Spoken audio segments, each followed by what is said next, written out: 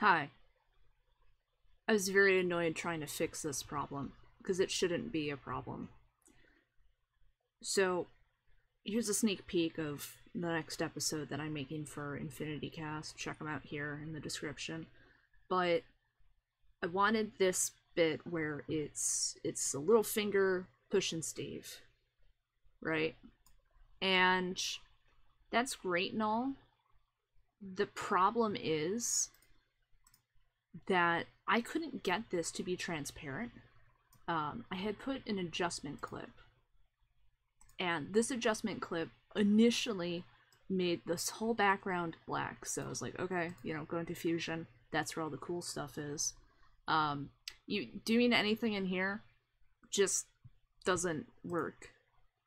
Because see, this is transparent, has checkered background. This is transparent, checkered background. Black background for some reason. So I was like, alright. Now, you can fix this by going, it has to be in a timeline. It cannot be a compound clip. This is compound clip. I'll show more in a second. But you go, and you're like, okay. When it's in your main timeline, you put the smaller one in. You just put the smaller timeline in. Go to Fusion. Now, this is the weird part. It fixed itself, but only after I fixed it. So you go, you add a background, make sure you have media in one.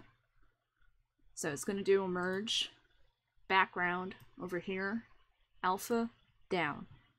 That's how you fix it. And that's when it realizes, oh, this is supposed to be transparent. I'm just open source and I forgot to do that.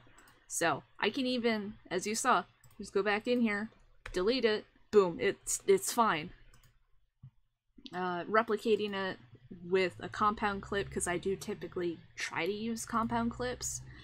I'm not gonna anymore because that trick does not work. See, I'll even do it again.